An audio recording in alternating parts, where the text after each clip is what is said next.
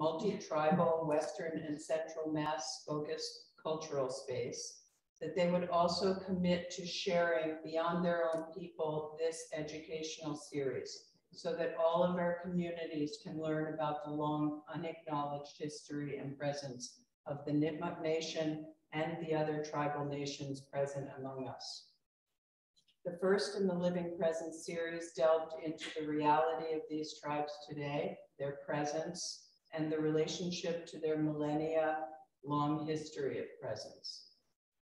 What became clear as Larry and Rhonda shared stories of their upbringing and their children's upbringing was how essential it is for allies and accomplices of the Indigenous community to give voice to the extreme challenges facing their community every day, to living a just and acknowledged, fully realized cultural life, and also to developing that life for their youth. Therefore, the second and the third in the series were focused on mascots, logos, imagery, cultural appropriation, and the land back and land justice movements. Genocide and resettlement may appear to many as things past, but we must acknowledge that a history of colonial disappearance of an entire peoples, their children and their land has a clear and horrifying impact upon racism today that upholds a false supremacist mirror to Native youth and to all who are subjected to an image not of their own making. It is for this reason, among others, that following the Living Presence Series 3 and 4, Double Edge has entered a land use agreement for the 100 acres of our farm center with the Ohketeau Cultural Center. In addition to the indoor spaces of Ohketeau, where Indigenous voices are determinant and have the final word on their own identity. I invite all of you to inquire about these types of partnerships between Indigenous organizations and accomplices, as well as researching all of the Living Presence series. It's not as hard as one thinks to acknowledge truth and to share the rectification of that truth. The fourth installment of Living Presence was about Indigenous Peoples Day. What could be a more powerful statement of truth by the people of Massachusetts and all across the United States than renaming one day in October in honor of the people who have held this land sacred for millennia? Today's is devoted to art for social change. Recently, I was listening to Rhonda and Larry discuss art and its daily role in their lives. I have to say, it totally blew my mind, that conversation. Larry mentioned that there's no word for art in his Nipmuc language. That's part of everything. This, as you probably know, is a whole different approach than in white culture. Rhonda mentioned that she was painting yesterday. Art is part of everyday life, music, dance, singing, painting, sacred, social, and daily. As an artist myself, this idea continues to resonate with me as an essential teaching. So then we can understand why art would be such an important part of social change and bringing awareness to missing and murdered Indigenous women and the many other hosts of severe challenges that is facing this community. As part of the broad Indigenous notion of art, we have also exhibited today two artists who are not part of the panel.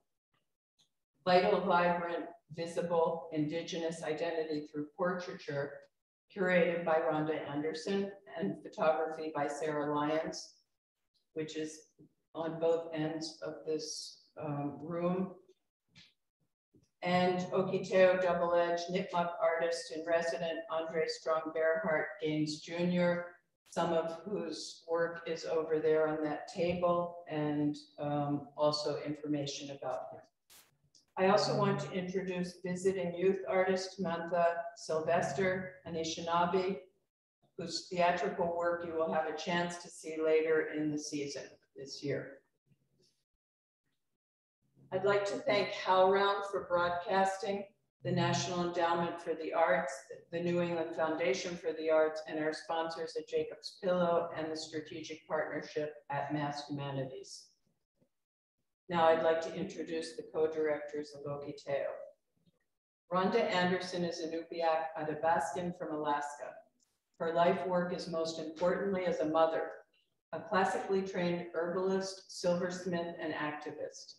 She works as an educator, activist on the removal of mascots, water protector, Indigenous identity, and protecting her traditional homelands in the Arctic National Wildlife Refuge from extractive industry. Rhonda is the curator of the entire Living Presence series. Rhonda has been named a Commonwealth Heroine and is Commissioner of Indian Affairs in Western Massachusetts and the founder of both Ohketeau and the Native Youth Empowerment Foundation. Larry Spotted Crow Mann is a citizen of the Nipmuc Nation. He is a nationally acclaimed award-winning writer, poet, and cultural educator, traditional storyteller, tribal drummer, dancer, and motivational speaker involving youth sobriety, cultural and environmental awareness. Larry's books include Morning Road to Thanksgiving, Drumming and Dreaming, and Tales from the Whispering Basket, and they are available online or through Double Edge Ohketeau websites. Larry recently premiered a segment from his new play, Freedom in Season, and is creating a children's book series. He has been a board member of the Nipmuc Preservation, is on the review committee at the Native American Poets Project, is the artist in resident at Bunker Hill Community College, and travels throughout the US, Canada, and parts of Europe, pre-COVID, to schools, colleges, powwows, and other organizations sharing music, culture, and history to Nipmuc people. Larry lectures on Native American sovereignty and identity. He is co-founder and co-director of Ohketeau and NYEF, and will now introduce you to Living Presence of our history. Kiana. Thank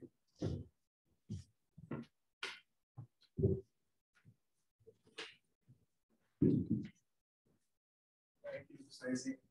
Thank you all. Thank you, our panelists, for being here today. It's a real honor. It's a real special Living Presence. They're all special, but this is more special and more special. Every time it's more things that we really dive into that are very pertinent to where we are here today. So once again, it's very important of me to first speak in my language to kind of help recognize and help us inform where we are today. So as we say in Nipmuc, we say, Tabati, Utuchi Ganisen, Okumis, Tabati Uchi Sapasu, Usikatia Bua, Notas Nimonatio, Induta Yu Pentamino, and the male minimum Quanta Kichia, Ka Mata Waranta, Ka Nagotie, Kukuta Minoa, Manadu, Usikatia Buna, Woman at the deal, Ka Nosukamusu Amoke, Nino, Kagadu Chapes. I greet you in the words of our Nipmuc Algonquin language, words of peace, words of reciprocity, words that I ask that what we share here today, that we all leave with that reciprocity, giving back and forth, that we'll leave here in a better space, in a better understanding of each other, that we have gained that insight to help us move forward in a good way. And as we do in my community here, we always have to, we open up with a song, and I think today I want to share a healing song. There are so many folks out there hurting, in particular my community, from this pandemic and other issues which were brought on because of that, such as the isolation and the different things that we're all experiencing in our community. So I wanted to share this healing song to open up.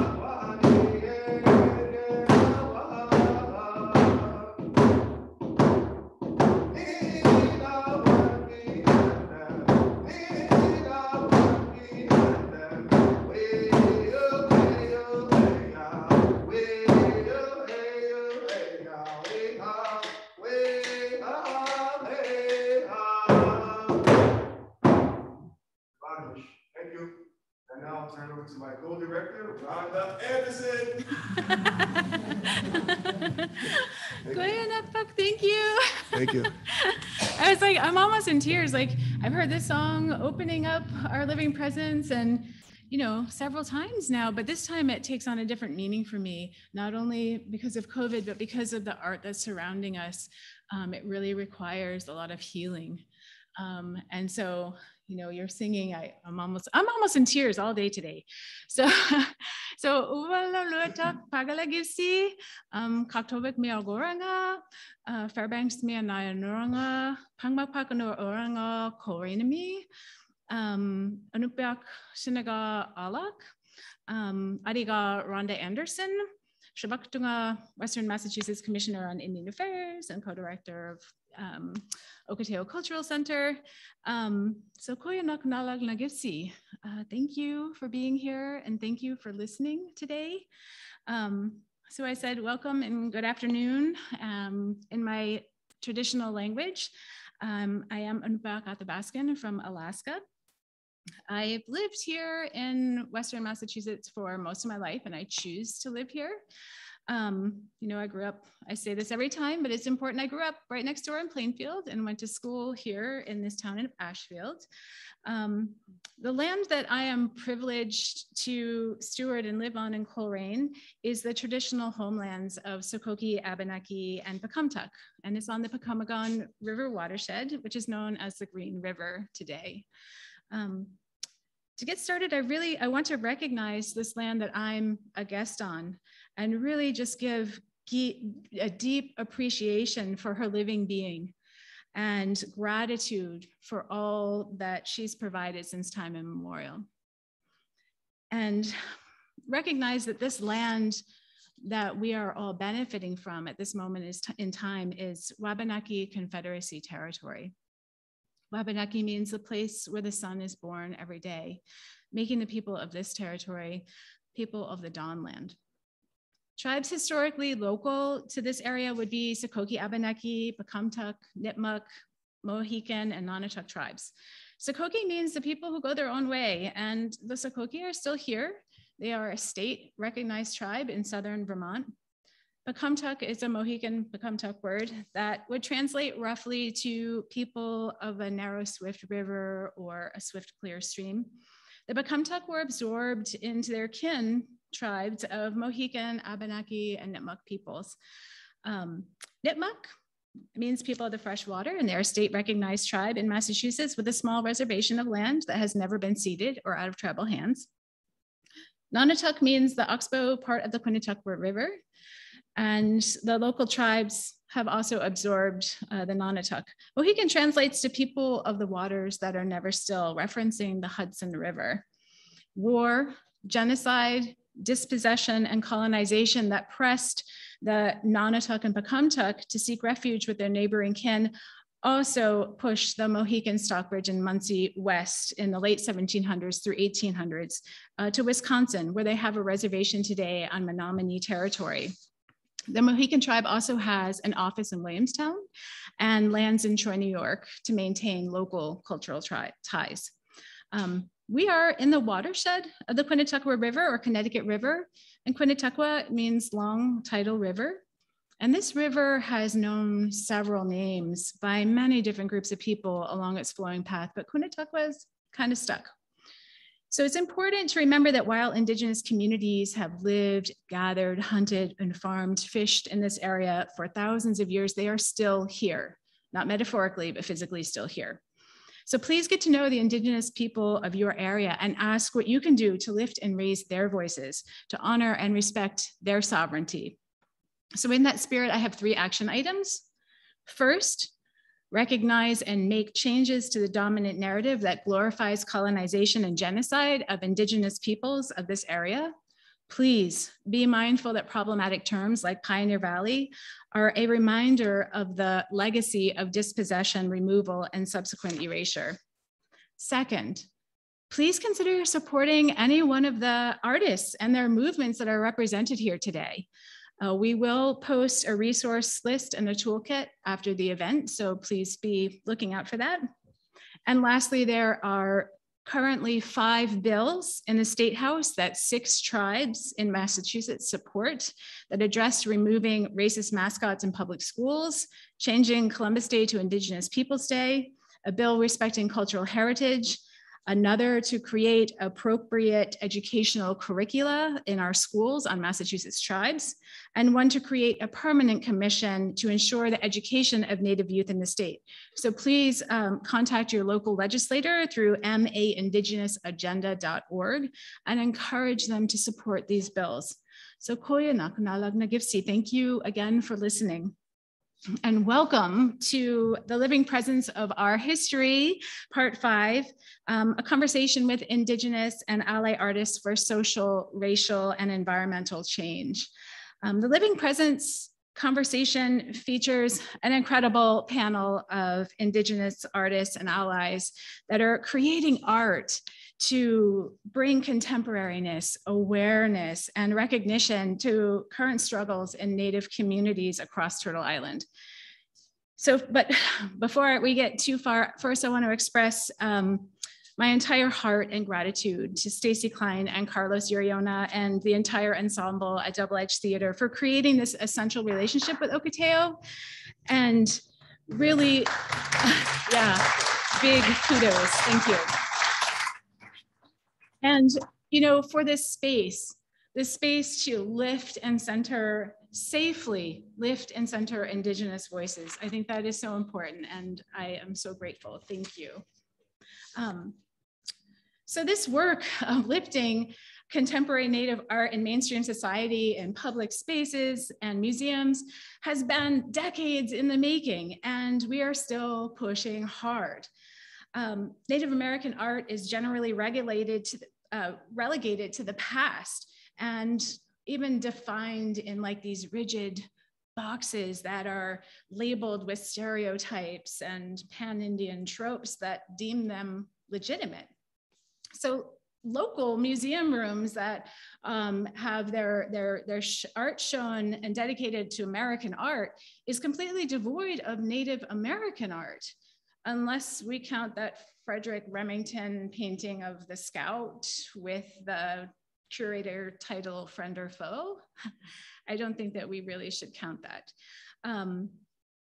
I feel like Ohketeau sees this struggle and that we're dedicated to lifting Indigenous artisans, as we feel it is vital that we collectively bring awareness of our contemporariness to the larger mainstream in a decolonizing platform for public art and a strong recognition of social justice and equity for our marginalized communities. So our Native communities have a lot of incredible artists. I could be filling the panel for the next 10 years, right? So when I talk to people about finding artists for the panel, I was introduced to so many incredible people who actively push the boundaries with their art. And there are so many genres to cover and so many artists to lift, but I really want to say that I specifically curated this panel to reflect a very select group of artists. I am incredibly excited for this panel, as each artist representing here today, whether they know it or not, is part of my daily life. From Bamgijek, Isaac Murdoch, wearing his image on t-shirts or back patches, on my jacket, the Standing Rock, to having stickers, carrying his work to marches in DC, to Jessica Thornton's work being illuminated on buildings and Bank Row in Greenfield, and banner drops with her artwork. These are the banners over Interstate 91 overpass last fall to bring awareness to that struggle, to Sarah Whalen Lund's image on t-shirts and back patches, and on the back of my traditional Atikaluk, to Nayana's portrait of my daughter, Nayana, hanging on that wall of fame as you go up the stairs. So I see her artwork every day. So these are the incredible artists who have freely given their time and their talents to disrupt colonization and invisibility. And I am honored to introduce them to you. And I'll be asking each panelist to take a few minutes to answer a quick question as I go along to kind of get to know them and get to know their work. So let's get started with you, Nayana. Nayana LaFond has been an artist her entire life. She had her first exhibition at the age of 14 in Edinburgh, Scotland. That's amazing. And has been exhibiting her work worldwide since. Nayana is primarily a painter, but also works in mixed media and photography. Her work handles deeply personal subjects such as medical issues related to her fight with leukemia, domestic violence, and topics of identity and culture. Nayana is a member of the Anishinaabe First Nation from Wikwemikong. I apologize. Thank you. I didn't practice first. I apologize. Unceded territory in Ontario, and Abenaki and Mi'kmaq from Three Rivers in Quebec. Nayana resides in Western Massachusetts with her daughter. And her current painting series, MMIWG, Murdered and Missing Indigenous Women and Girls Painting Project, will soon be on tour through the Emerson Center for Art and Culture, with dates and locations all over North America starting next year. Nayana, thank you and welcome. I'm so happy to have you here on the panel. My question for you is, your process is so unique. And I've watched Nayana on Facebook Live. It's insane. I've been in awe how you take this black canvas and produce like such realism by adding light. Can you talk quickly about how you bring these portraits to life by using a black canvas? Sure. I'm an art school dropout.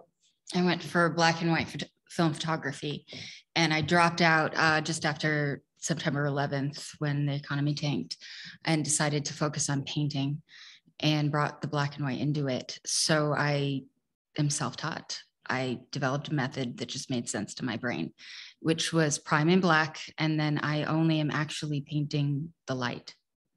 So I don't actually paint the darkness at all. So the shadows emerge through process of elimination, through building the light. And so as I build the light up, the shadows come through. So it's a process I just kind of made up as I went, and it worked. And I work very quickly. I do a lot of them over live stream, and it takes me anywhere from 2 hours to 10 hours for a portrait, depending on how complex it is. I remember that you once said on a live stream that you start with the eyes. I always start with the eyes, for the simple matter that they're recessed in the head and they're further back. So if you paint them after you've painted the skin around the eyes, they'll be bugging out, and we don't like that. That's not a fun look. I like the eyes. They are just, they're right there. You're and there's a lot right of pressure on those. If you don't get those right, then it doesn't look like the person. Bumgijik, Isaac Murdoch is from Serpent River First Nation, and is from the Fish Clan. He grew up on the land and was raised a hunting, gathering, and fishing lifestyle. His passion is Ojibwe pictography and traditional star knowledge. You'll often find him telling stories by the fire. Isaac has 4 beautiful children and currently resides at Nimki Ajibikong. Omgijik, can you tell us a little about Nimki Ajibikong and the work that you do there? Yes, of course. Ani Bojo, was an opkin gay going on in Indigenous. Gonna be cook shippy guys watching Donj Bog, no Jane do them. Ojibwe Nini and Dow. Nimki Ajibikong Ninda. He can manonik. Going McComing on and Zeno on Ginanak Nigay with Nina in. Wessi Wug, Benessi Wug, Geeko Wug, Nesse Win, Meanwhile Nebe. And Chinachigasa Wug, can I go and Chinachigade Mom Pia King? And Dapnan on the Abgadakim Nan. Abdak we biscarbing in a snobby odds with Nikia. Go in, go and gosh me going.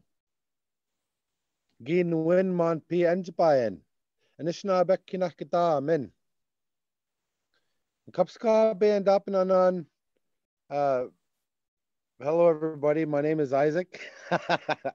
I want to thank you for being here.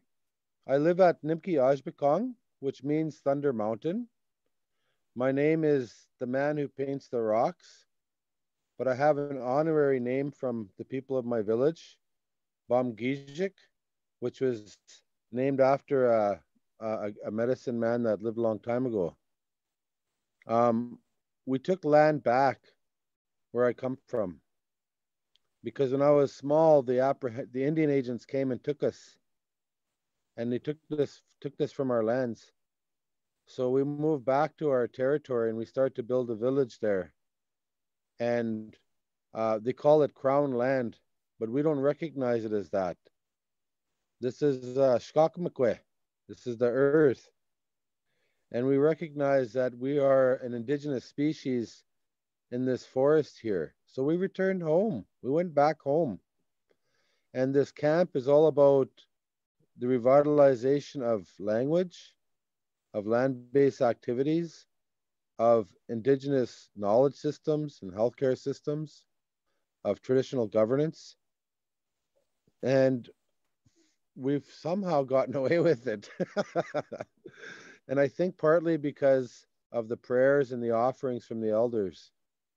And so we have 7 houses here. We have a language school and a cultural arts center kind of built into one, where we focus on the revitalization of our language, but also arts. And so just like during the speaker, the first speaker that we had, they said that there is no word for art in our language. And that's so true, because there's really no difference between art and ceremony in our Anishinaabe Adsoan and how we think in our Kundikendamoan. There is no difference between how we view art and ceremony. And we call what I'm looking on the wall, Masina Biaganan is what I'm looking at. You know, and it's a very sacred thing. And so that's who I am. And thank you for letting me be here. I don't really consider myself an artist. I do tell a few stories and stuff, but I'm not, I'm just looking at this work and I'm trying to hide. It's so gorgeous. I can't believe how incredible that work is. And a shout out to my neighbor from Okumakong. So I'm just living right across from you. So it's good to be here. Miigwech, thank you. Yeah, thank you. Miigwech, koyanak to you too. You know, I feel like Ohketeau, we have kind of the same vision, where I think once you said land and water being teachers for our children, and we're hoping to create something. If we can get a fraction of what you've accomplished, we're going to be happy. Next, I'm going to go to Sarah Whalen-Lunn, who works as an Inupiaq artist and mother of 3 girls. Sarah's intention with her work is to give voice to Indigenous feminine experience as she knows it. Sarah pushes herself in her art to talk about the harder subjects of abuse, mental and emotional trauma, and activism, while trying to address the beauty of our everyday experiences. Sarah's work is her way of processing the world around her and trying to break down the walls so that her children may not have to climb them. She questions, what does it mean to be an Indigenous woman? What does that connection with past and future look like? Sarah works in large-scale painting, woodblock print, illustrations, and specializes in traditional Inuit tattooing as a means of reclamation and cultural connection to Sarah's family and community to address these issues. Welcome, Sarah. I'm so happy you're here. You were also a part of the documentary Tupek, which followed the journey of women in Alaska, Greenland, and Canada to reclaim ceremonial tattoos. And, you know, it's powerful. I have a picture of my namesake, my Ana Alak, with beautiful chin tattooing. And I always knew growing up that I would one day like be worthy of wearing these similar marks. And it should be said that this kind of tattoo is not for non-native consumption. Okay, some of our art is ceremonial and it's private. It belongs to our communities, our families, and our individuals. But I keep coming back to the questions you have in your bio. Like, what does it look like to be a modern Indigenous woman? And what does that connection with past and future look like? And I'm sure that you found some answers in reclaiming these traditional ceremonies that are practiced by our ancestors for thousands of years. Could you take a few moments and share your experiences of deepening your ancestral relationship and how that's informed you as a contemporary Indigenous woman? Uvlalatek. I'm so honored to be here. My name is Sarah Whalen Lunn. To get right to the question, you know, you'd think I had found some answers, but I don't know that I have. It's such, it's more than that. When you're talking about traditional tattooing and you're talking about making those connections with the other people in your community, you're building that family up, you know? All of a sudden your whole community of women becomes family. And we share that through our communal markings. So there's a lot of healing that can happen, and a lot of, you know, and sorry if I'm a little disjointed in my thinking and the way that I'm getting my words out, but everybody who comes in, they all come in for similar but different reasons. And everybody who's looking to reconnect in that way,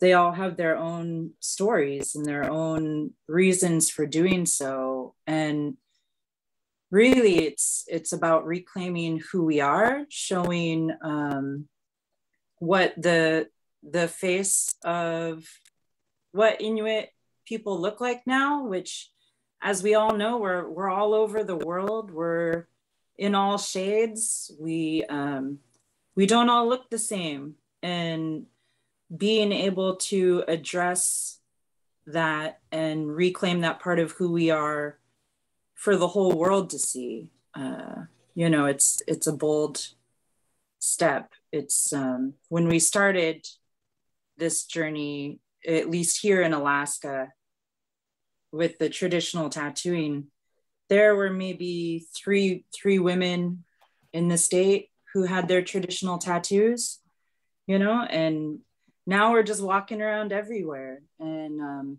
everybody, at least here in Alaska, most people know what it is. They don't know what it is, but they know that it means that we're Inuit, and there's respect that's being built again in who we are, not only our own respect for ourselves, right? Because a lot of us growing up have felt a lot of hurt and a lot of shame in one way or another, a lot of pain and abuse. And this is that way of taking back control of how we present ourselves and taking back control of who we see ourselves as and who we allow other people to see us as, if that makes sense.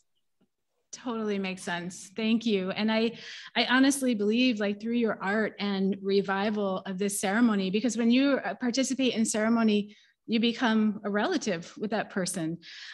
You're creating stronger generations, and koyanakpak for that. Thank you very much. It's beautiful. Next, but not last for sure, Jessica Thornton.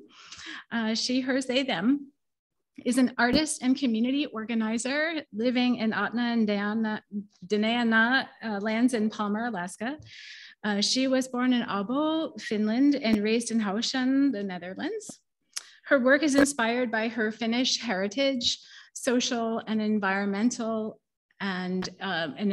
justice movements, Arctic flora and fauna, and the unseen beautiful connections we have to the places that we call home. She is passionate about the role in art narrative strategies and social justice movements, and works in various mediums, including linoprint, screen print, letterpress, pen and ink, and digital art. She is the Arts in Action Coordinator for Native Movement, which is a statewide Indigenous-led organization dedicated to supporting grassroots-led projects focused on building people power, rooted in indigenized worldview towards a healthy, sustainable, and just communities for all. Jessica's work is guided by the HEMES principles for democratic organizing, and she is also guided by the values and principles of the Defend the Sacred Alaska. While being a so-called self-taught artist, she recognizes the contributions of a lineage of artists and teachers who have influenced her work. She is committed to the lifelong and multi-generational work of dismantling white supremacy, colonialism, capitalism, and all systems that oppress our communities. Her work and art are also guided by our visions for a just transition and our collective liberation. Welcome, Jessica. Thank you for being here. And I want to quote you. You once said, "I truly believe that everyone is an artist and is capable of creating something that can help heal our world." Can you please take a few minutes and expand on that comment? Hi, everyone. Thank you so much for having me. I'm so deeply humbled and honored to be here today. Yeah, I do believe that everyone is an artist. I think we create through many ways. We create through music, we create through the words we speak, we create through, we create every day in our own ways. And an important part of the work I do in my art practice is to share the importance and the power that art has in creating change for all of us. And so I think even if you can just draw a line, you're an artist and you can create something powerful. Yeah, I don't know what else to add to that. That's beautiful. And it reminds me of a children's book that my daughter had growing up, and it was called The Dot. And it was about a little girl who didn't think she could draw, and she jabbed a dot onto a piece of paper, and her art teacher was like, "That's beautiful," and hung it up on the wall with this swirly gold frame. And it just empowered her to explore the dot. And so you're right. Everyone, if you can draw a line, you're an artist. If you can speak beautifully, yes, art happens every day. Thank you for bringing that. One movement that genuinely showed how collective action could heal the world was Standing Rock, right? The No Dapple movement. This movement created an unprecedented unification of tribal nations within the United States and Canada and Indigenous people worldwide, non-Native people, multiple religious organizations, and it gained mainstream media coverage. Bumgijik, the Thunderbird woman that Isaac drew, became an easily identifiable image that was just synonymous with the movement, right? Bumgijik, how did Thunderbird Woman come to you? And how do you feel about this? I don't know, she's kind of like taken on this life. How do you feel about this life she's taken on? Well, I think it was, I don't know, because what happened was, it just happened by accident. And I just started to think about things. And I started to think about, you know, all of our moms and aunties that fought so hard, you know, during all of the different struggles in the past. And I started to think about all of them that were there. And so I wanted to commemorate, you know, not only my mother, but others who were always on the front lines and were always there and being the backbone of our movements, and also being front and center. And so I felt it was important to try to create an image that showed the beautiful strength, and not just the strength, but the magic that our moms carry. And so this story is about a woman who is half Thunderbird and half human. And she's a superhero, environmental superhero that's come here to help save the earth. And believe it or not, she floated around and for a couple of years before Standing Rock. And I wasn't on Facebook. I didn't even know what a Facebook was. I was in the bush. I had no idea. I didn't even have a phone. I didn't trust them.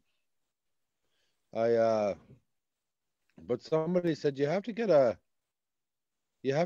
that image out there, and you just have to believe me. And so I said, I feel dumb putting things out on the computer because I don't know nothing about them. And so it was put onto the computer, and the next thing you know, it just scattered all over the world very quickly. And so that was my introduction to it.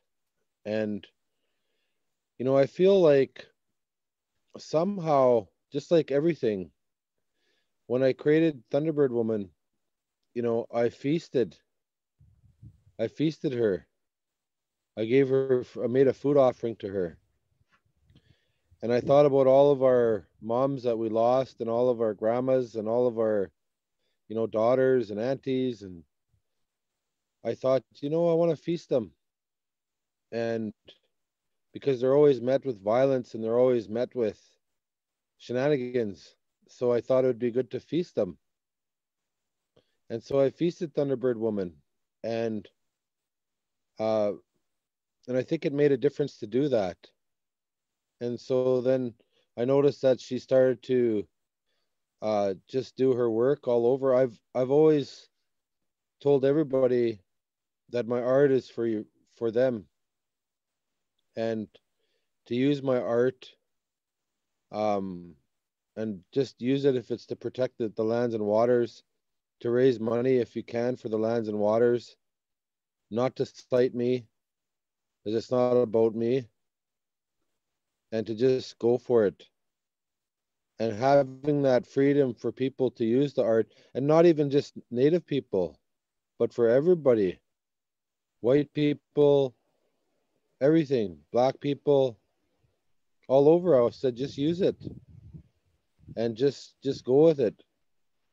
And I don't want nothing from it because it's not about me. And so that's what happened. So the next thing you know, it was just all over the place, and that's what happened. Beautiful happening. It's like she came to life, right? She told you it's a ceremonial process, and you brought her to life. And thank you for that. It's really become unifying. That's true artistry, by the way. And I believe in what you were saying about Indigenous women. We're reclaiming matriarchy, and that image of Thunderbird Woman is that representation. And I also believe that the connection between murdered and missing Indigenous women, girls, and True Spirit and the extractive industry is intertwined. 3 out of 4 Native women suffer from sexual assault and are missing and murdered at higher rates than any other race on this continent. The oil drilling, pipelines, the uranium mines, they all contribute to these statistics through the man camps and the human trafficking that they incur. But we're also affected, right? Because we're daughters of this Mother Earth, right? And as the earth is disrespected, raped, abused, and marginalized, so are the women of this earth, right? So what happens to our earth can also befall our women. And Isaac is also saying, you know, this Thunderbird Woman was years in the making. And the same with this movement. Long before Me Too and the Time's Up and the Black dress movement, we had our own Walking with Our Sisters movement. We had our own Murdered and Missing Indigenous Women movement. We had our own Red Dress Project. That's why I wear a red dress every time we have a panel, is I'm honoring our women. So there are two artists today that are bringing attention to this movement through their work. Sarah, you have an incredibly famous image that's pretty much known worldwide right now to bring awareness to murdered and missing Indigenous women. And it's up here, right behind me, right there. I painted that for a Murdered and Missing Indigenous Women march. So you have created also another incredible image that tie a woman's body with the treatment of land, waters, and fish. And that's the one over there, Defend the Sacred. The woman in the salmon, the first time I saw that, it pretty much had me in tears. The first time that I saw her, I had this visceral reaction to seeing that there's a woman and she's in the fish. I don't know if you can see it in the audience, but she's tied. She's tied by a red band. It could be the fish, the heart vein. It could be other things, but tied around the neck and around her feet. And I had like this double reaction to it. Like, we are tied to our waters and our land and all the animals, but we are also, being abused in a way. Can you tell us a bit about why and how both of those images of women came to you, and what are the meanings behind these images for you?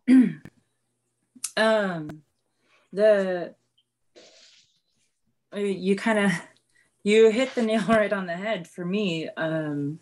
The women and the fish, I sat for a long time. It was maybe 3 years ago.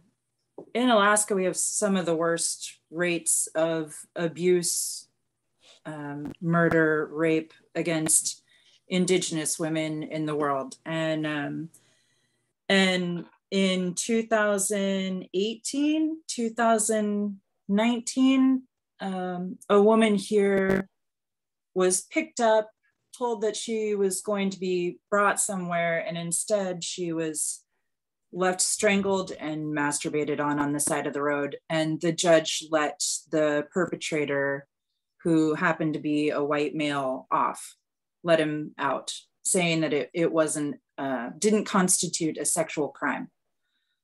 And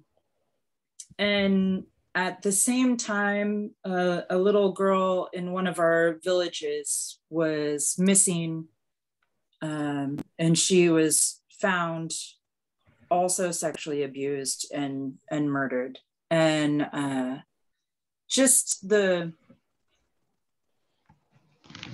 constant realization of how our women are looked at the same time as everybody's for basics like clean water, at the same time everybody's fighting to keep pipelines from going through that are detrimental to our grounds and our animals' natural habitats. And the only thing I could do, the only thing I could think of was this image just over and over and over again. And it's called We Are Not an Expendable Resource. And it's the idea that, the way the rest of the world treats us, if we don't have a monetary value to them, then get out of the way, right? So it's kind of hard, gets kind of hard for me to talk about, but the other side of that being that the way that we look at ourselves and the way that we walk through the world, more as one we all breathe the same air. We're all, you know, living in the same world, and our connection with nature, water, animals, and tying ourselves to that, really the way that the Western world has tied us in the same way that they look at us as an expendable resource, and the way that we tie ourselves in trying to honor ourselves and trying to honor everything around us. So that's about that piece. The red hand image is another one. You know, I say that the work that I do tends to be my way of processing everything around me, and it's really true. Most of the time I don't have a lot of words for it. That image came to me shortly before an AFN, Alaska Federation of Natives meeting in 2019. I knew that Native Movement and Defend the Sacred were going to be having a large gathering like they usually do in recognition of the epidemic of missing and murdered Indigenous women. And I knew I wasn't going to be able to be there. And I had this image floating around in my mind. I kind of think about it as,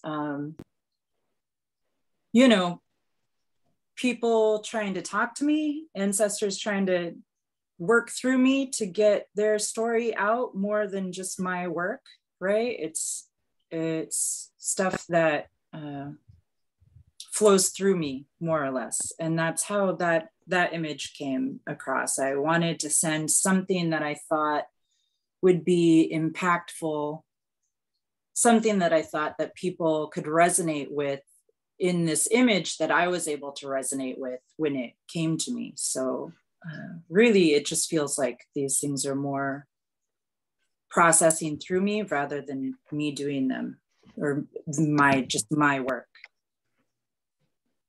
if that answers. That totally answers. And something I wanted to say is when I first saw that handprint image, there's a little spot above the woman's face.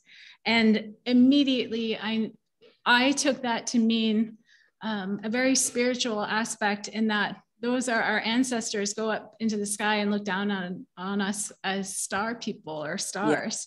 Yeah. And I immediately, like, I'm getting goosebumps just thinking about it, is that those women that are gone are looking down at us. And I don't know. I don't know how many people actually know the significance of that, but it's just beautiful. And thank you for that image. Thank you. Nayana, circling to you.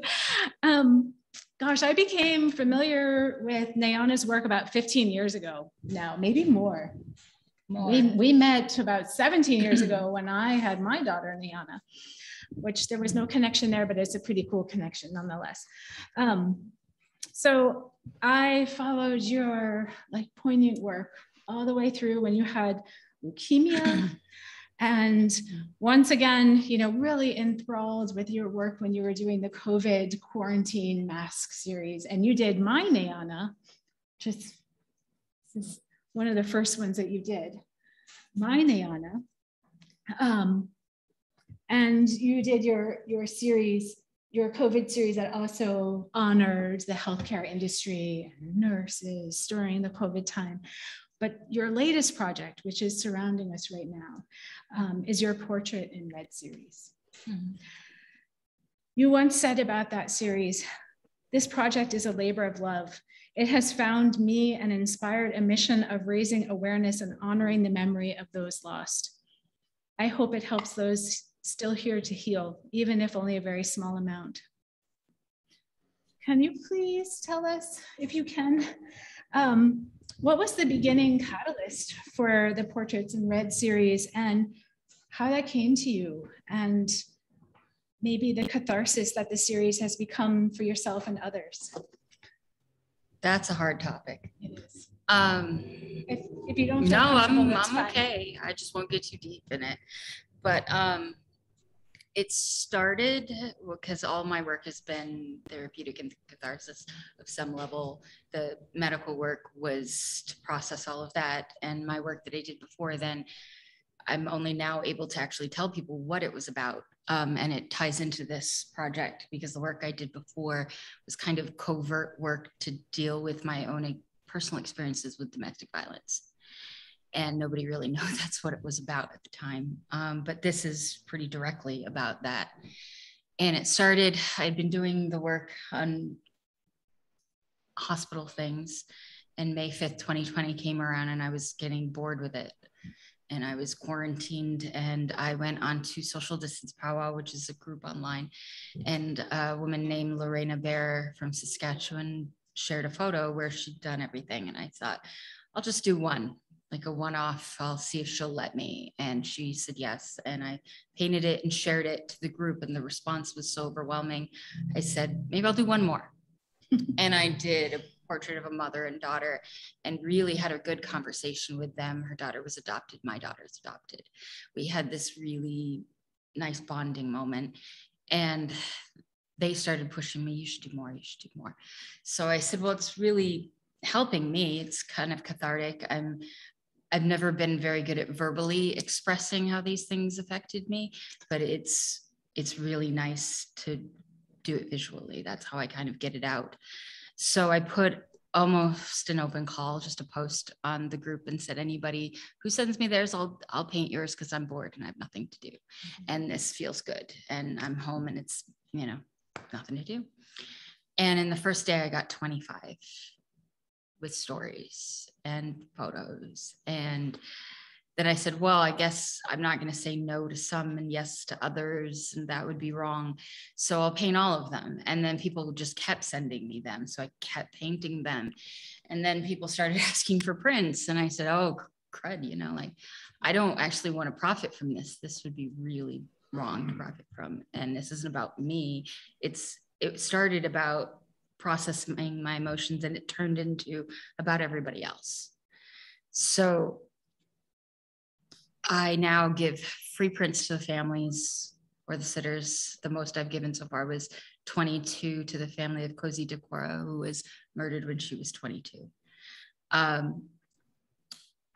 exhibit the paintings for free. I ship them around. I do it out of my own pocket as a single mom. And I give everybody free prints. And I'm doing it as a labor of love for catharsis now. The smallest one up there, that's Kay Sarah. She's number 60, and I finished her last night. So I've done 60 since May 5th, 2020. And I'm still going because I always have at least 20 in my queue. And I'm just keeping doing it. Something that Sarah said really struck home, because I feel very much like it's not me anymore. If you look at the work that I produced previous to this project, just skill level as an objective observer, it's significantly different. It doesn't even look like my other work. I was never a portrait painter per se. I didn't even think I could really do realism to the level that I'm now doing it. It's directly a result of some sort of sense of influence of some other kind, because I go into almost like a trance, and then the painting's done and my hand moves crazy fast and it's done. So I feel like I was assigned to this project and I just better do it. Kind of like, you're going to do this. And I'm just like, okay. So that's how it started. And now it's just running and I'm just trying to keep up with it. You do amazing work. And I follow her on Facebook, of course, and everything that she's done is just amazing. And Cozy, that was an incredible story. And yeah, Cozy's family allows me to share her story, so I will very briefly. A lot of people don't, which I honor that. Cozy was 22. Her body was found dismembered in an outhouse that was lit on fire next to an abandoned house where her fiance and youngest child were asleep. He was charged with manslaughter on Indian territory, and the children were given to his family.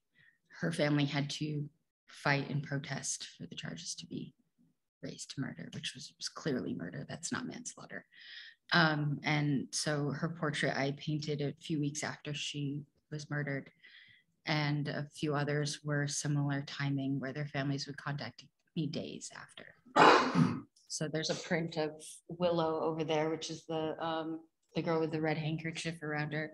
And her body was found May 5th, 2021, which is the day I remember that they found her. She was 17. And that was the 4th member of her family that I've painted so far. Thank you for the work that you do, Nayana. Really. Just need to take a breath for a second. That's really heavy. No, don't apologize. Never apologize. Never. Okay. Bamgijik, I'm gonna go to you. I definitely feel, I just read your book, The Trail of Nanabutu. It's a wonderful collection of Native stories. And I love the way you write. And you have me laughing so much. So I feel like this is a good way to lift the mood right now in the room, because you're talking about Nanabuju, and you said, he looks real deadly in buckskin, and I died. I thought that was hilarious. I wonder like what Nanabuju would be wearing today with all the incredible artists and clothing that you can buy. Like he would be like real deadly, right? He'd be wearing Thunderbird Star Woman. That's what he'd be wearing. For sure. But in your book, you also disperse traditional teachings and more recent stories. And here we go back down again, such as this horrifying story of a child that was stolen from his family and stripped of his culture and died in a residential school. And then his body was taken from his family and buried in an unmarked grave at the residential school. Some background for the viewer is that when governments could no longer openly support intentional genocide, cultural genocide was employed. And children were taken from families and sent to boarding and residential schools all across Canada and the United States with the intention of removing all traces of culture, what the quote was to kill the Indian and save the man. And many children were never returned. There were 139 Indian residential schools in Canada and over 350 Indian boarding schools in the United States. The Canadian Truth and Reconciliation Report into residential schools in Canada claimed that 3,213 children died. However, since June of this year, June 2021, only 11 school grounds in Canada and 9 in the United States have been searched for unmarked graves. And there have been 6,128 children's bodies found. Let that sink in. Your powerfully moving artwork, Isaac, to bring awareness to this horrific tragedy is so peaceful and so full of innocence and love. Can you talk to us a little bit about when this image came to you and if it brought about healing for yourself from intergenerational trauma of residential schools? Yeah, you know, when I was a young child, we were a free people on our lands. We had our own government, we had our own language, we had our own economy, our own sustainable way of life. We had our own laws, and we were a free people, the Benzoin. And we were known as the Indian problem, which was people that were living exactly where they wanted the resource extraction to take place. And so it was very important for them to remove us from the forests, get us onto the north shore of Lake Huron, onto the reserve, so that there could be a free-for-all in resource extraction in our homelands. And of course, as a result of that, we were all taken away by Indian agents. And so my daughter's 8 years old, and she's the first generation in my bloodline that has not been taken away by Indian agents in the name of resource extraction in over 120 years. And so we know that the apprehension of Indigenous children was to, of course, colonize the children, reduce their numbers, and of course, force them into institutions so that they would never go back to the land again and interfere with resource extraction. And as a result, thousands and thousands of Indigenous children have died as a result of that, those removal programs. And I remember when I was younger, during the apprehension at my place, my mother was crying. The RCMP were restraining her. The Indian agents had rubber gloves, and they also had bags. I'm not too sure why, but we were carried into a van. And during the chaos and the screaming and all of that, the crying and all of that stuff, they sped away, but they didn't realize that my little brother Francis was hiding underneath the van, and they had run him over.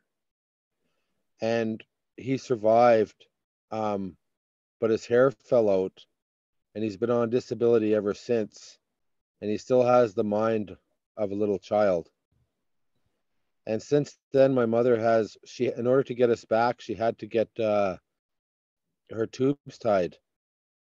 So she wasn't allowed to get us back unless she had that procedure done. And then, of course, even after she got it done, there was a lot of problems with trying to get us back. And she ended up committing suicide. And I think about the intergenerational effects caused by the residential schools and this goes back a long time. I think about, the children that were taken and that never returned home. And so I, of course, as a storyteller and as a historian, this was very close and dear to my heart because this is also my life story too. And so, being able to create those images to help bring awareness and truth to the forefront was a priority for me. I remember my grandfather, we used to have these residential school reunions, and sometimes I'd be asked to go there to be a keynote speaker. And my grandfather would never go. I'd say, let's go. And he'd start crying. He'd say, I can't go. And he was old. He was like almost 90, and he would start crying. And so finally, one day he said, let's go. And we went to the residential school because it was still up. And we took a stone from that building, and we took a pillar, a wooden pillar that was hand carved. And we took that back with us, and he made a sacred pipe out of it. And he made a pipe out of that residential school. He said, they took everything from us, but we can take it all back.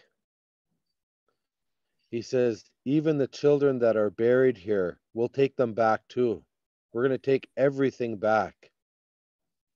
And we talked, and he prayed lots as he made that pipe.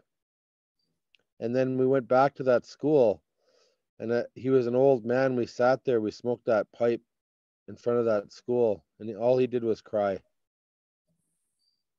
And then after he was done, he filled the pipe up again, and he buried it for all the children that were still there. And he says, one day they're all going to come home, every last one of them. And I believe that, we just didn't survive a genocide. We just didn't survive the intergenerational trauma, but we actually became a very strong people and a very united people. And these little children have united us. And now we're becoming a force of nature because they're with us and they're making us like that.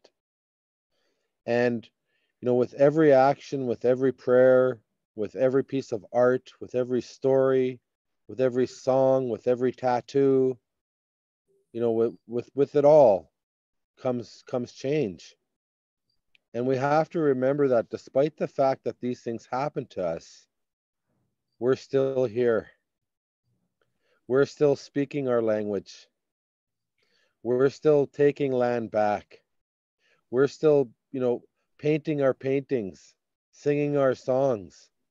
And we're getting stronger and stronger and stronger, and we're multiplying like rabbits. Great change, great change is coming. And so, you know, even, you know, these are hard conversations, but there's hope. So during this time, let's build each other up, and let's remain united and keep pushing forward, because that's what the young people would want. That's what those children would want. And you know what? That's what we're doing. And so I'm very proud of our people at this time. You know, we're gonna get them back. We're gonna get them back. No, Jimigwich. Thank you for sharing. So that brings me to Larry. Larry, you also, you wrote a short play that you performed this summer here at Double Edge, Freedom in Season. Yes. And that was a story of your family dealing with stolen generations. Would you talk about that with us, please? Yes, yes. But I first want to say thank you. Thank you all for being here. I'm really moved in many different ways and directions this evening. So many things I want to say. As carrying and traveling with the crow, I have that talking spirit, so I'm careful to kind of limit that, because I have so many questions myself, and I am humbled and honored to have you all here who have created these images and symbols that so many of us of this generation are able to come together, connect, make changes on a very grand level, to shift consciousness, to bring people from all walks of life involved. Yeah, it means so much, not only to this generation, but to the world and future generations to come. I've been doing this work all my adult life. When I was blessed and gifted to be able to give up alcohol at the age of 21, before I was near death. And as we were talking about in one of our circles yesterday about the Creator has put us on these missions. And we've all, and as I'm hearing the theme of the trauma that all of us here have went through, it is sadly, unfortunately, those traumas that bring us to be able to do this and just kind of get it back out there to the world and kind of saying the F you to the trauma. And we're gonna change this. Partly why I spent these decades working with youth on sobriety, and all my books are geared in different things of that nature. So it's such an honor to be with you all. And I want to also people to think about, there's a secondary, equally important narrative and gift that's going on here that people should recognize, about that idea that Isaac was talking about, and Sarah and Diane, about that gift, giving it away. It's always very important to think about that. And as Stacy mentioned in the beginning, when we think about art in the Western world, and like, who gives their stuff away, right? You know, and so, and where we come from, that is like a big ceremony, is that giveaway. And so that's that healing part of it. And over here on the East, we're always taught that if you're making a basket or a vase or a wampum, you always give your first one away. That's what the elders tell us, because it probably didn't look that good.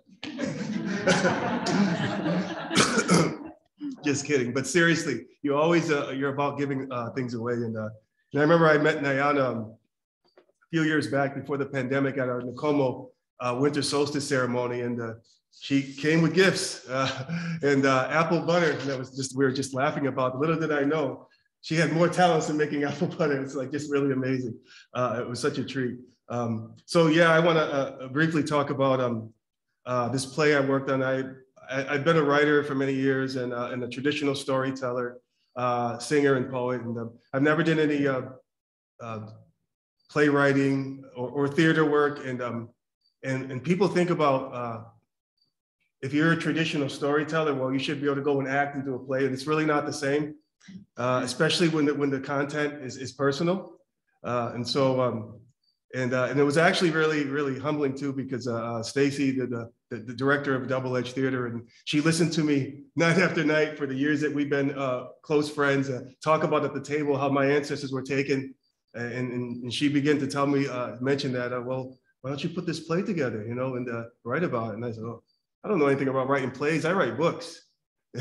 And so I thought about that. I said, you know, yeah, this is going to be another forum to kind of like reach people. So maybe I can do this. And, you know, I like talking and things like that. So, and so I began that process, and it was a very moving process to do that, because the content was that, you know, I was discussing my great-great-grandfather, who was a Union Civil War soldier.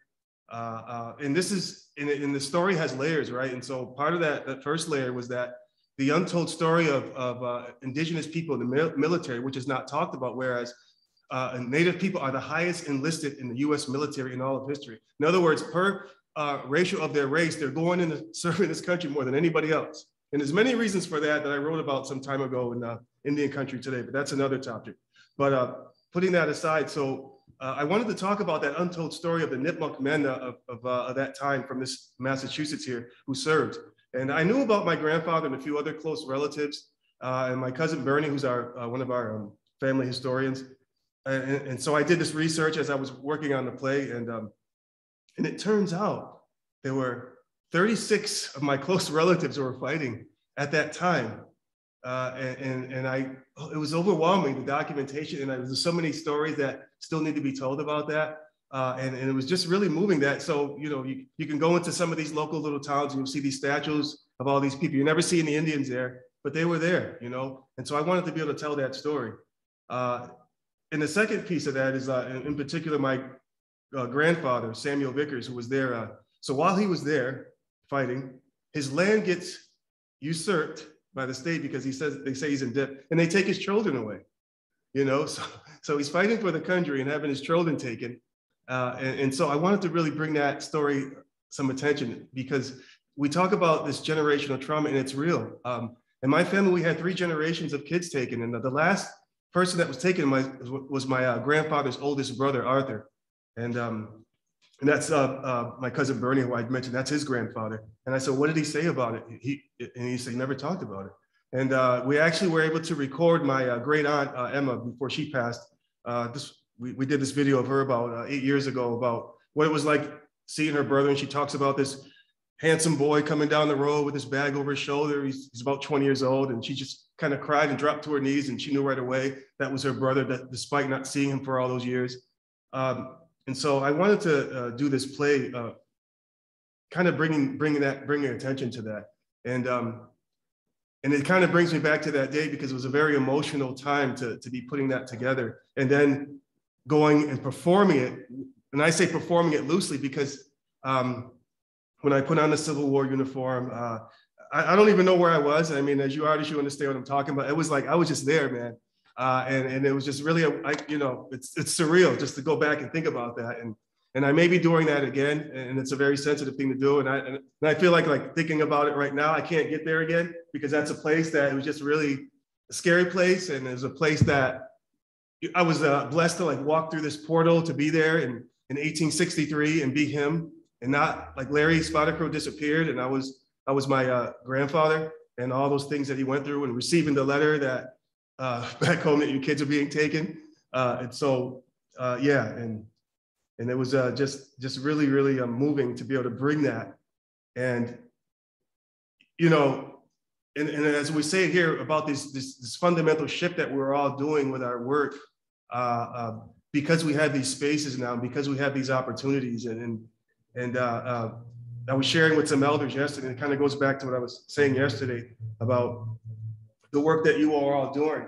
It's very important. We're like that our youth, our young ones are coming up and being able to benefit from this and being able to have that freedom to join, because we had a big crisis here of suicide for a while, and it's getting better, as it were. I would say, from some of the work that we're trying to accomplish. But and it all goes back to the trauma, the abuse, the neglect of our women, and so this work is ongoing. And I know there's a lot of people out there listening who are probably they're jarred to the core, and that's good. Especially if you're not from our communities, because we want you to get involved and try to understand that and give this space, much like we have here, to kind of address these issues, because it's not going to be easy. Asking someone to come and read a land acknowledgement or sending money somewhere, it's going to take a lot more work than that. Yeah, it took centuries to do this, and as Isaac pointed out, and he really gave me a lot of inspiration. I feel good.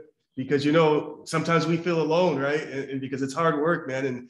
And we're going to keep on populating. And I did my job. I made 4 of them. Maybe I'll try a few more. Just like so it's scary. It's scary to them, right? It is scary. That's why you're seeing all this insanity out there. Right, Anthony? That's why they're getting crazy, because, oh my God, these Indians, we had the most powerful empire in human history, throw everything we had at them. And they're still drumming, they're still speaking their language. They're still going to powwows. They're creating beauty that we can't even compare to. And they're giving it away too. What's wrong with them? Don't they want our money? So it's blowing their mind. They don't know what to do with us. And so I'm humbled to be a part of this, and I'm getting on that elder status now. So that's why I say, youth, please. We're asking, this is for you now. So it's we're handing it off. So again, I want to just express my gratitude for all of you, and in better days, we'll be able to hug and do it the way we're supposed to as Indigenous people. Kudabadamish. Thank you. Yeah, thank you for sharing, Larry. I also wanted to point out that residential schools and boarding schools, Indian boarding schools, are not really part of ancient past. The last schools were closed in the 1990s.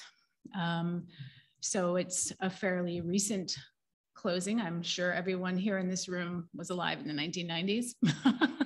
So, my grandmother was the last of her generation. She went to 2nd grade and then stopped. And then my grandfather was in a Klutna Indian school until he was 16. And it was a traumatic experience for him. And we're still dealing with that intergenerational trauma today. And we have been talking about, making beautiful art and making it accessible, and that sort of ceremony, that healing. Jessica, thank you so much for being so patient and, being on this panel today. I really feel that you have an incredible voice to talk about your experience as a non-Native person working for Indigenous organizations. You've been making incredible, beautiful art. I met you at the Northern Organizers Summit in Fairbanks a couple of years ago, and I was just blown away. I was so nerded out when I found out that was you who made these beautiful images of Defend the Sacred Alaska. I was like, what? That's you? Do you remember that? I was like, no way.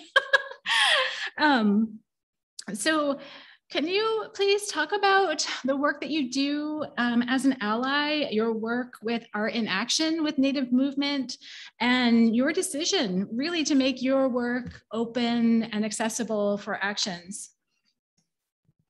Yeah, definitely. And I remember that, Rhonda, and it's so awesome to be here with you in this space. And thank you for the invitation again. And I do want to sort of talk about that circle design a little bit, because in a similar vein as what has been mentioned before, like with that image, while my hands did draw that, the actual image was created around a table with many people around that table. And so it doesn't belong to me. And I gifted that to the movement a long time ago. And so, yeah, I just wanted to mention that. And like a lot of my process is collaborative. So I feel very awkward sometimes when people just identify it with me as a person, because it isn't. It's, you know, the reason why these images might have any power is because of the work being done, the Indigenous led work being done behind it. And that's what gives it power and symbolism. And so it really, it belongs to that work. And I got to this, the work that I currently do, I think almost, I moved to Alaska in 2015. I was 24 years old, and I've lived in many places in my life, and it's always been really important to me to understand the history of the places where I live. That's how I have always connected to all of the many places that I have called home. Very early on, I came across a group called a grassroots organizing group. And I should say also, like, I come to this work first as a community organizer, and the art came later because I realized that I could offer support in that way. So it's only been recently, the past couple of years, that I've even been calling myself an artist. But I guess, trying to keep it sort of short, I became connected with the Indigenous movements here first as through my work with a local grassroots group called Alaska Rising Tide. And if you're unfamiliar with the Rising Tide grass network, it's sort of like a decentralized network of chapters all across the world. And the mission is to confront the root causes of climate change. And our analysis, I don't know if it's shared by all of the chapters, but particularly for our group, was that the root causes of the crises that we face are due to colonization, white supremacy, patriarchy, and capitalism. And so I became very involved in that work, and we did a lot of trainings on nonviolent direct action. We created zines, bringing together stories around the climate justice movement in Alaska. We organized banner drops and other, artistic actions to raise awareness about these issues.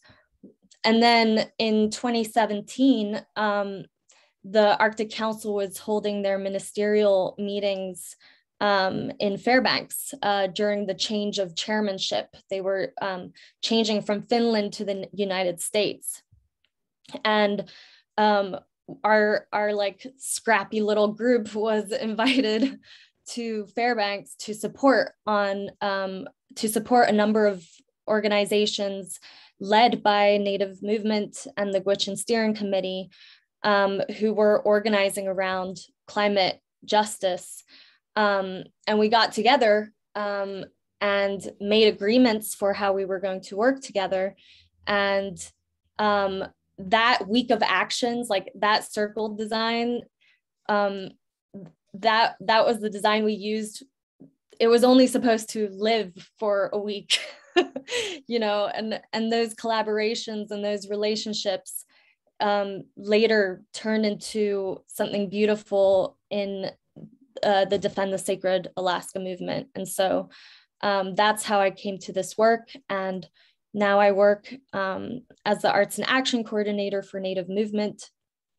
And my focus now is not to be the one creating art. I think my real focus has turned to building capacity, doing work to share skills on, skills like screen printing and printmaking and lino printing, and like how those skills can be used to elevate voices in our community, and how people can use those tools themselves to elevate their own voices. And really focusing on building capacity and pushing other organizations to include artists, particularly Indigenous artists, and how to do that in a good way, and, to pay artists, to support artists. So that's sort of where I'm at right now in the work that I'm focused on doing. Thank you. I appreciate your work. And as you can see, like on the Defend the Sacred Alaska website, it teaches you how to use your art. So, I was able to, these are, the banners are not actually Jessica's work, but they taught you how to, be able to project the image and create the image so that you can use it for events. And so I did use these, for events to bring awareness. And I thank you so much. And it's really great to hear the origin stories of the circle design. It's beautiful. I think, I guess I'm kind of like going back and forth. We're starting to get a little bit tight on our time, so I might have to like shift some of my questions. But I feel like I can't really skip this question because it's super important. So Sarah, I'm gonna just go to you very quickly. If you could take just a minute or two just to explain, we have been talking about making sure that your artwork is available and it's free to use, but there's a flip side to that story. And I think it's very important to hear Sarah's point of view on what has happened with her image. Because I think there is a lesson here that's to be learned. Sarah, can you, her image of the handprint was essentially lifted, stolen worldwide. Can you speak to how this feels and what has happened? I think at first it just feels, and I think most artists, a lot of artists out there have experienced this, but it's hard. It's hard to have something that you put out into the world with so much meaning, with so much heart, then be ripped off on places like Amazon and like factories all over the world, all of a sudden taking it and producing it, not knowing any of the meaning, other people claiming it as theirs. And I was not expecting it to become such a known symbol for this movement, but and I'm glad that, in this piece of work's way, like she's out there living her life, sharing this movement with people, raising awareness, bringing some sort of comfort. Like that's what I meant it for. But yeah, I really have had to come to my own terms with that. But I don't know how else to describe it other than very difficult. It's a difficult mental and emotional process to go through. I'm glad that it, like I said, it's out there living and working and doing what I hoped it would do, which is resonate with people and raise awareness. That's what I made it for. But your soul just sinks a little bit when you start seeing it on Amazon and glittery decals, and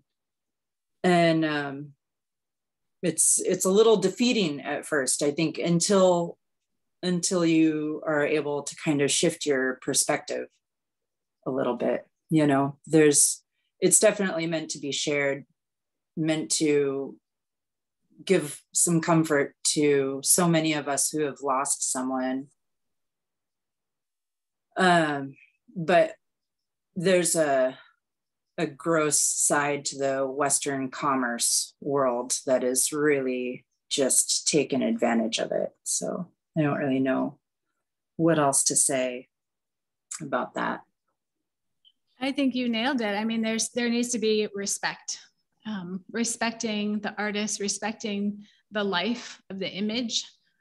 I think that in going forward, making sure that there is that respect. Thank you for sharing that. I think it's important to hear. Bomkishik, you have said in the past that Canada must listen to Indigenous people, not just when they're protesting or blockading. And you've said how we're going to win is by people working together and actually getting on the land and building sustainable economies with our bare hands. And you've often hashtagged revolution of the heart. And I feel that this revolution is critical to affecting change. Can you please define for us the revolution of the heart and how creating relationships together and working on the land will affect change? Well, I think it's very understandable to understand and know that we have to live on these lands together. The settlers and their descendants are not going away. They're not going to pack up and move to Europe or Spain or wherever they come from. They're here, and some of them have been here for many, many generations. And so we have to learn how to live together. I think that Indigenous people have been extremely generous, patient, tolerant, amazing, incredible, resilient, superpower-like, and I've always told Canadians that they're always asking, what can we do to help you? And I always say, don't help me, help you. You need to fix Canada. It's not our job to fix Canada. You need to fix Canada. You and your people need to fix Canada, because we all live here, and within the spirit and intent of these natural laws that are here, that means that we have to work together. You have your job and your roles and responsibilities to make sure that you're living compatibly with the earth.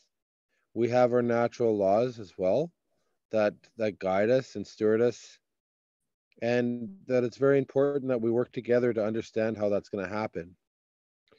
I come from a warrior family.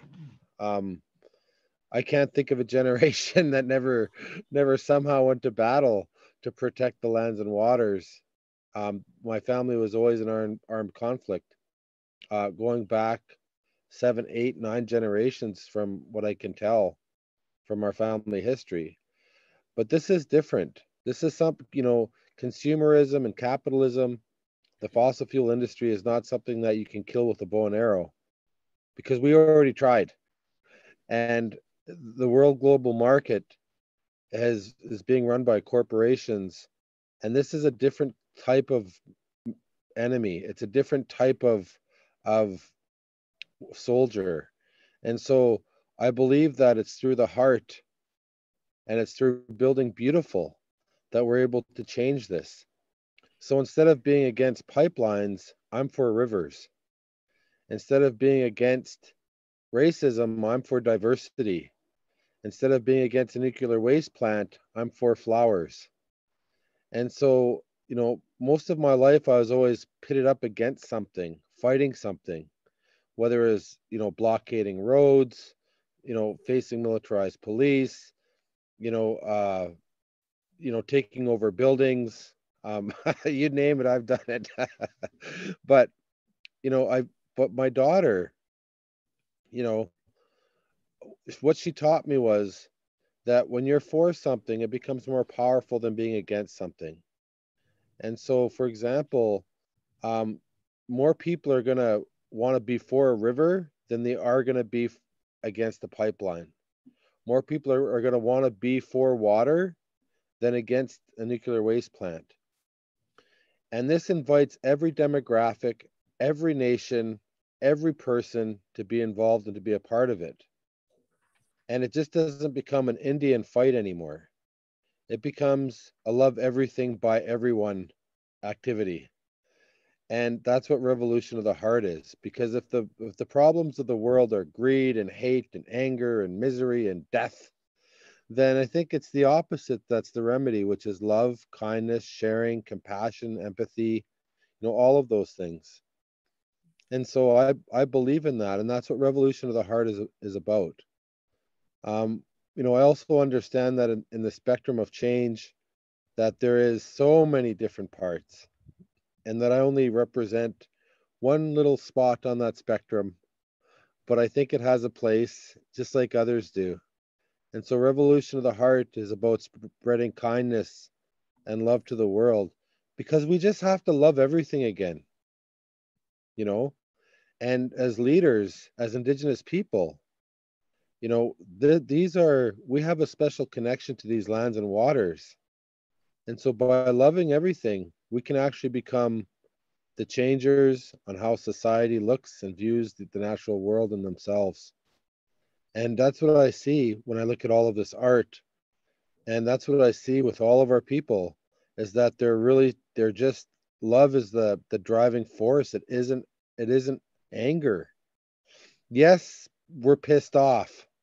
Of course I'm pissed off. I want to throw my truck. I want to pick up my house and throw it sometimes. But it's hearts.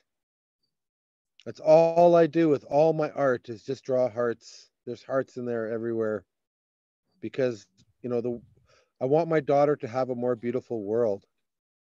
She deserves that. And so as a dad, I'm going to try and make that possible by just making hearts for her. And so thank you for listening. Thank you very much. Naha. Thank you for sharing that, because I think it's important that we understand that, we are stronger together, right? I have like a bajillion questions and we're really running out of time, but I want to ask Nayana one question, and Jessica, I really think it's important, again, for you to talk about how we can work together. You once had a post and you said, on this Earth Day, let's remember that there is no justice for our Earth without justice for our people, all people. Our liberation is tied to each other. Our activism has to be intersectional, or we won't ever find the peace that our hearts long for. So today I'm checking in with myself. What more can and should I be doing to dismantle the systems that I benefit from every day? Am I doing enough to advance racial justice, decolonization, anti-capitalism? There's always more work to do. And one of the things that I'm hoping that you can touch on quickly, and it's not easy to do quickly, but can you please talk about the HEMIS principles for democratic organizing and those values that guide you on how to be a good ally? Yeah, I'm like, wow, I don't know how you found that post. Gosh, I first want to say that I firmly believe we all have a role to play, and we have to play that role. And allyship, or like the journey to being an accomplice, I believe is not something, it's not like an end destination we ever reach. It takes constant, you have to tend to that. You have to constantly check in with like, am I upholding the agreements that I've made? Am I playing my part in a good way? And so I think the HEMES principles for democratic organizing and the values or the principles that we've agreed to as Defend the Sacred Alaska, having those types of agreements are really important, because they provide some sort of compass where you can constantly go back and check yourself. Like, whenever I have an opportunity that comes my way, I go back and I look at it and I'm like, am I upholding these promises I've made? And so just to summarize the HEMES principles for democratic organizing, are 6 principles that were created by activists who came together in 1996 in the town of Jemez in New Mexico. And this group of people, it was Indigenous people, activists, people of color, and white European activists. And they came to these 6 principles in order to form like an agreement for how they were going to work together in a good way. These agreements include things like be inclusive, let people speak for themselves, be committed to self-transformation, I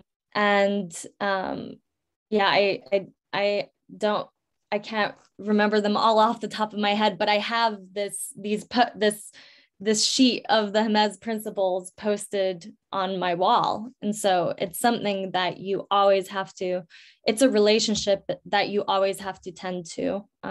So I think that's all I can think of to say right now. No, that's great. Thank you so much. I think it's very important to hear, especially when we're talking about activism and how to be a good ally and accomplice.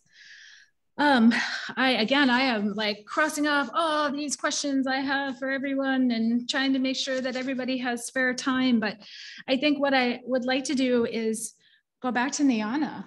And Niana, you have an incredible following at this point of thousands of people online, right? And like your ascension has been incredible. How has it been like watching your artwork take off in that way? And do you have any advice for young Indigenous artists? Surreal. I painted one of a little fox steep rock, and I went to bed and I woke up the next morning and I received a message from the admin of the group where I shared it with a screenshot that it had been reshared and reacted to over 60,000 times without advertising it.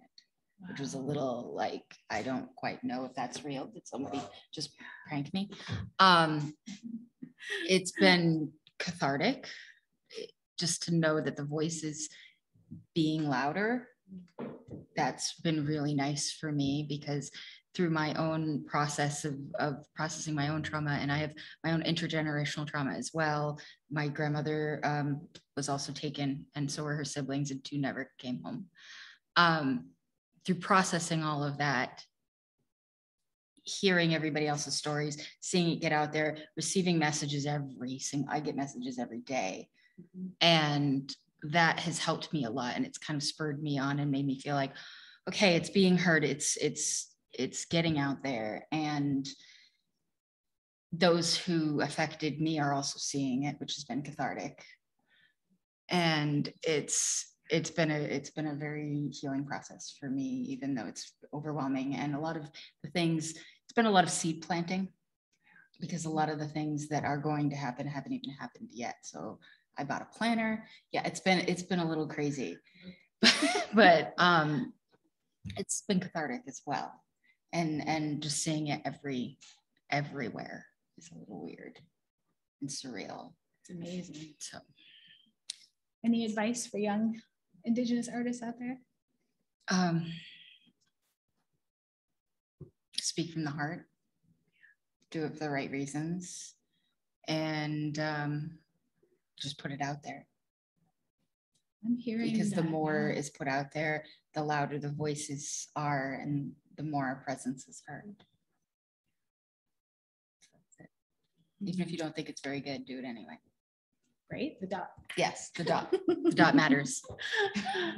Wow. Yeah, I'm hearing that from all of our panelists, right? So this work is coming from their heart. Any last thoughts? Sarah, do you have any last thoughts that we can take with us today? I'm putting you on the spot, eh? Yeah. I think just echoing what was just said, just working from the heart. I have 3 girls, that I'm bringing up, and everything that I do is to try and make everything better for them. So the revolution of the heart really resonated with me. And the advice to young artists also, just just working from the heart and following your intuition in your work, you know, that's a lot of that is, I feel like we're being guided, and when we don't listen to that, we're not listening to those who came before us, you know. So yeah, that's beautiful. That's so true, right?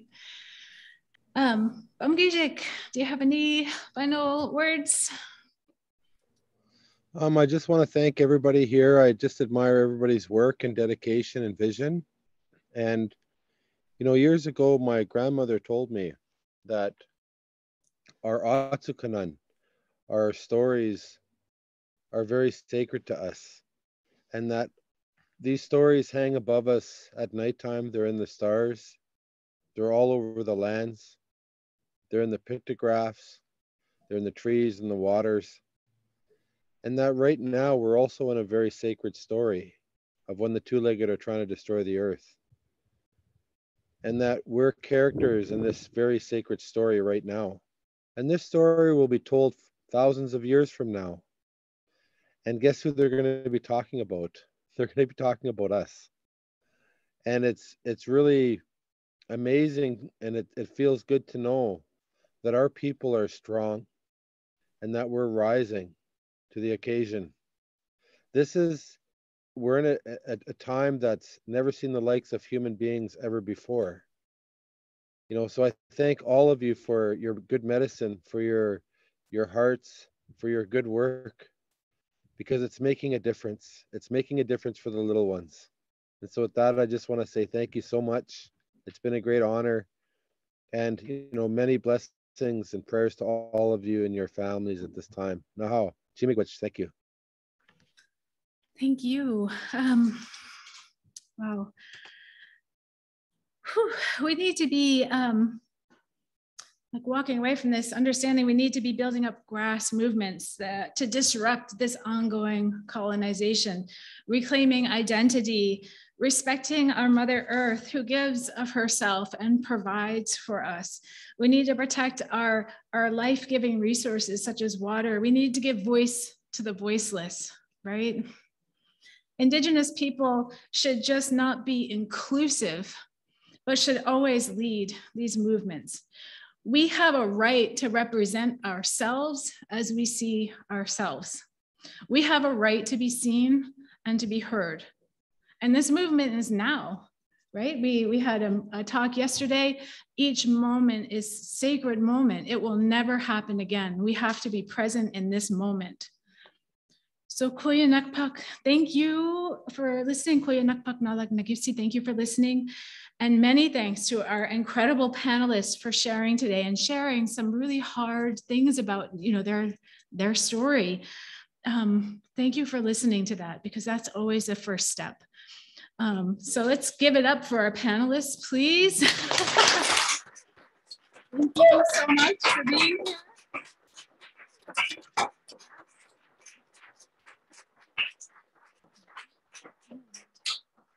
And I can't believe it, but I'm actually gonna stop on time, and I didn't think I would a half an hour ago. So thank you so much. Larry, do you have anything that you'd like to say?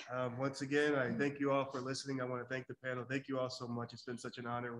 We hope to have you all, as Nayana, she's here and she's local, so we get to see her a lot, but all the rest of you out to Ohketeau Cultural Center. And so again, it's just so many thoughts we're all gonna leave here with today. And again, Kutabadamish, thank you all. Appreciate it from the heart. Thank you, Sarah and Jessica, coming in from Alaska, my home state, representing too. So I feel a little bit more at home today. So thank you. Thank you. I think that's it. We're up.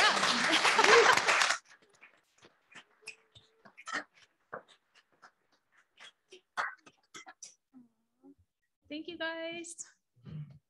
Hope later. I'll send an email later. Okay. Bye.